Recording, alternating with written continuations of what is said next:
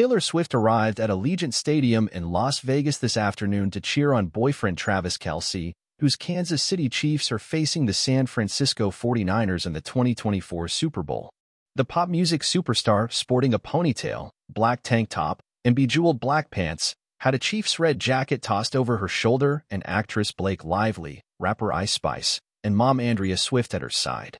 The 34-year-old singer is used to selling out her own arenas for her mega-successful Eras Tour concerts, but she'll spend tonight watching the game from a luxury suite. It's been a whirlwind 2 days for Swift, who performed in Tokyo on Saturday before hopping a 13-hour flight to make it stateside in time to root for Kelce and his team, who are making their 4th trip to the Super Bowl in the last 5 years.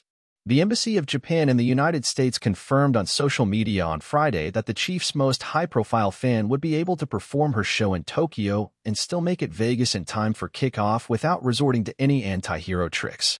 Kelce arrived at the stadium today similarly clad in head-to-toe black, although his fit was even better suited to making the whole place shimmer. For the next leg of her concert, which is the highest-grossing tour ever, Swift heads to Australia, where she's scheduled to perform at the Melbourne Cricket Grounds on Friday. This should give the jet-setting couple just enough downtime to celebrate or commiserate the outcome of the NFL's biggest night.